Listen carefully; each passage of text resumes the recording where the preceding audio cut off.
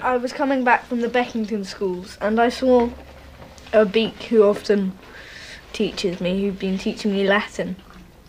And I said, good evening, sir, how are you? And he looked at me and said, I had just started, and he said, do you normally ask someone how they are at the end of a working day? So I'm very sorry, sir, I was only trying to be polite. And he says, oh, yes, I quite understand your intention. However, it is rather rude to ask this. And I went very red and said, I'm very sorry about that, sir. I'll try not to do it again. And he says, very good then. Good day to you. And walked away, and I just thought, oh dear.